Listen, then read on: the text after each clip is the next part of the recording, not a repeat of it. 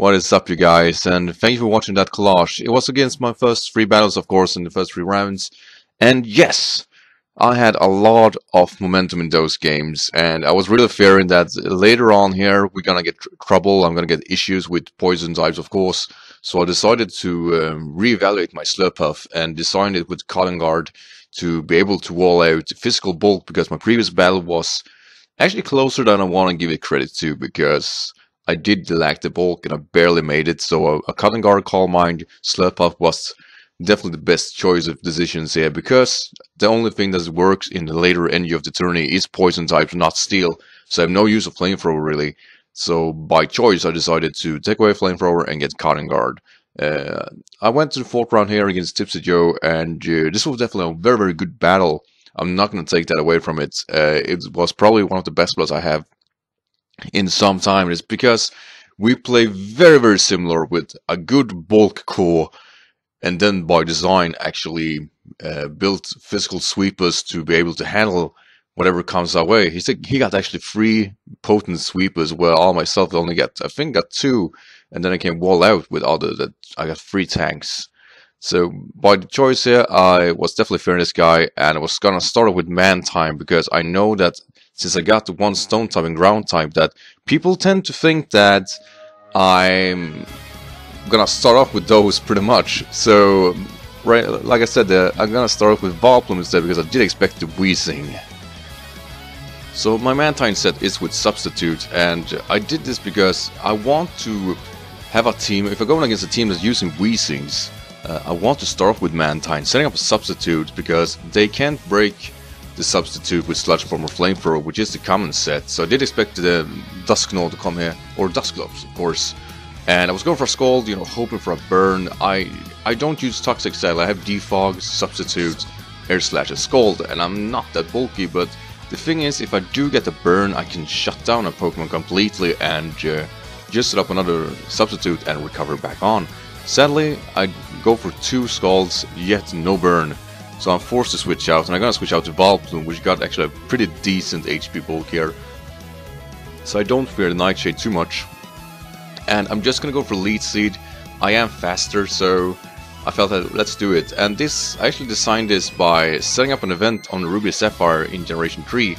It was an egg move with Vileplume, and I just decided I designed a 6 IV to that game, and then posted to Gen 4, 5, and then this game. So it was kind of a big trip for just one move, but it's really, really good and very, very potent. So with Lead Seed and Bound, I know that my Booker can come in and you know, pretty much just chill, basically. And I want to go for Toxic, but I also knew that he's probably gonna switch back out to his Wheezing, which walled this Boogra completely. So with that in mind, I decided to pull a double switch back into Solgo and basically just go nuts. And that's definitely what I did here, and went for yet again another Substitute, because then I knew at least I can go for 2 more Skulls on the Duskgloves and hopefully getting a burn, which is extremely important that I pull off. So it's coming back on here, and yeah, like I said, very safe for me going for a Substitute, and he decides to switch out right away, and that's a very good choice. I'm probably gonna fall for that only once, right? So definitely the right call here, and I go for a Scald. Still no burn, and that is extremely frustrated. So I know he's gonna go for another Nightshade here, and I felt like, alright, Stoutland, you're in. I need you to dent this guy, and 50% range felt like, yeah, I have a 94% of killing it. I have Life Orb this time instead of Choice Band, and even though I have 94% of killing this thing, it do live. It do live, and he goes for a Pain Split, and yeah, that was probably the first real big issue I had this game, that I knew I had odds with me and I couldn't break through, and just wow, really, just wow. So my Stoutland is actually whittled down, and I really felt that, you know, without Choice Band might have been a better choice here. And here's where the second little issue happens. I go for a Toxic and miss. And yeah, I mean, it's an issue, yeah, but then again, damn it, what the hell. That's probably, you have to deal with that. So I was still in the running here. I still felt that, you know, we were pretty much evened up. I mean, I got 3 no skull burns, so that's pretty unfortunate. And he got the stealth rocks up, and that's also unfortunate. And it goes down to his wheezing, and he knows he can't do anything here. And I actually did expect that he's probably gonna switch back onto wheezing for the obvious reasons of me probably going for Nerdquake at best. So yeah, Dustclub is back on here, and I do decide to go right away for Skull and not setting up any substitute or anything like that.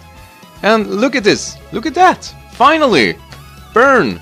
We've been much more helpful previously, consider the crunch and stuff like that with Stoutland, that I will whittle down much easier here, and because of the low range and I can't really kill it, I am forced to attack this thing, and I am very, very confident that I need to stay in here. I can't risk him going for pain splits and stuff like that.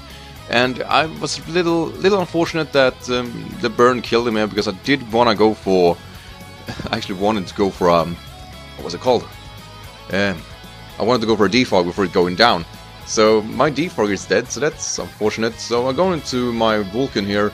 And this is another Vulcan. Like I said previously, that I lacked the defenses, so I went with a max defense Gigalith this time. And gave him a choice band, basically. And it still, you know, it takes a lot of damage from that Pokemon. It really does. So I know I can switch into Swallow one more time, really. So I decided to go for a Rock Blast, you know, trying to whittle it down, and it doesn't do enough. And I know a Will-O-Wisp is here, or is coming, but at the same time, what the hell? Let's go for Rock Blast. I really just wanted to break through, and yeah, it didn't pay off the way I wanted it to, and I decided to actually just switch out. Afterthoughts here is definitely that I should have stayed in, tried to go for another one, but I went for Boogra here, trying to build up his defenses, and you know, thinking about it, it's probably not the best play. I mean, I wanted to try to whittle it down, but it didn't really pay off. So probably a very, very fast split decision here, and like I said there, because of the hacks inbound previously, I was definitely stressed out here and felt that I didn't do enough damage to dent him, and pretty much I just wanted turns to be going and, you know, whittle down this Wheezing, which is top threat, honestly, it really is. So Sludge Bomb of course will take me out here, and like I said, I should definitely stay in and go for another Rock Blast, because I would definitely have survived another Sludge Bomb, and I was definitely on a death's bed from the start off there. And well, so I decided here to go back into my Stoutland, and I'll just go for that return, really. And this is where I feel that I probably should definitely have gone for a Choice Band instead of a Life Orb, because now that the Dust Club is gone, yes, I can go freely for the return, yes. But the thing is that I don't do enough damage as long as the Torkoal is around, and had I had Choice Band, I would be in a range of 50%, which means I will easily have the momentum of actually go for a 2-hit KO, and of course I would pull off a John there in worst case scenario on my Fulf instead.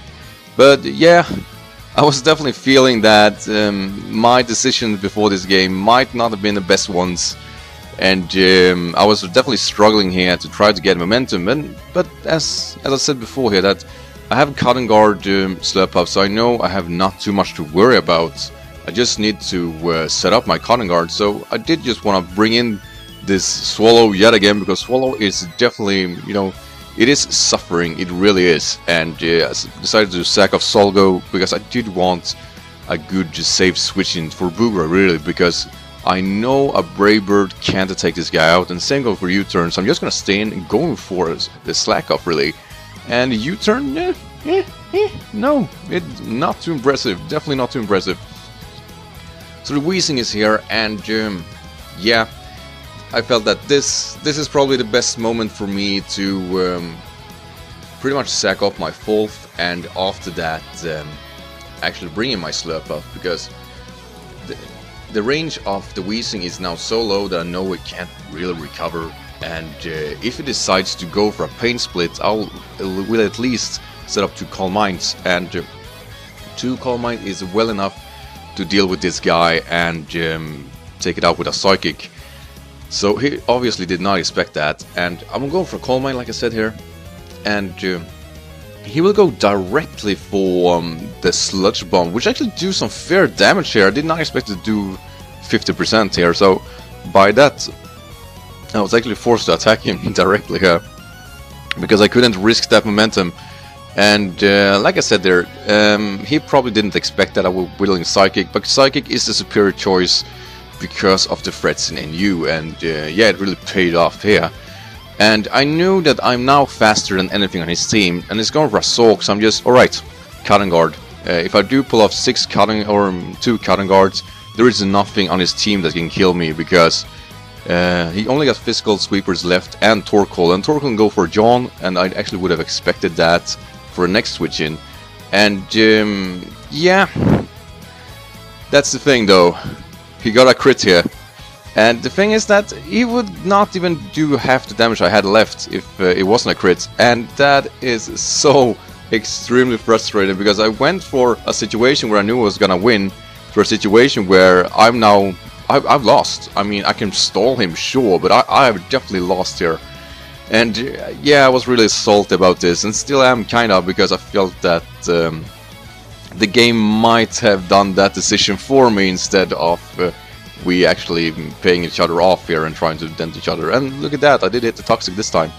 But yeah, anyway, as it starts off here, it's like I said, if he'd gone for a John at the next switch in, I guess, what I'm trying to get at is that if going for a John would have the Slurp Puff, I would just go for 2 Calm Minds, and consider the defenses I were in, and that I killed the Soak with the Draining Kiss, my range of HP would have been around the 100 area.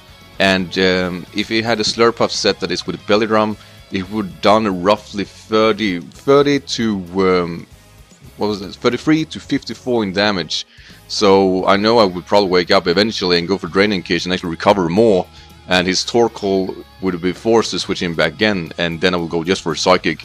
So yeah, I decided to, at the end here of this battle, to actually just accept my defeat, really. I went for Roar instead of Slack Off, because I know that I probably can go to 1-0, but he's still gonna go for Knock Off and take away my DV Light eventually.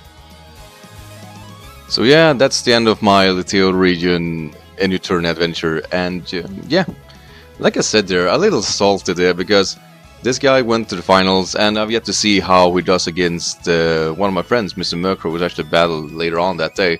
But I felt, like I said, that the game did the decision for me to whether or not who was gonna win. And like I said, I had a game plan from that moment on that he couldn't stop.